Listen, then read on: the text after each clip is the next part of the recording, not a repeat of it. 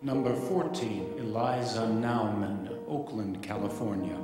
Youngest district spelling champion ever. You know, you've always been good at spelling. Yeah, but not this good. Now, we don't have as much time as I'd like for the Nationals. I'm pretty good at this kind of thing, you know. That nieces, all the attention and the control. Do you understand what you're saying? I understand. You're being a bully. But why shouldn't he know what he's saying? You'll have to talk. Are they all empty words? I'm tired of being here, tired of you. You just can't face the truth.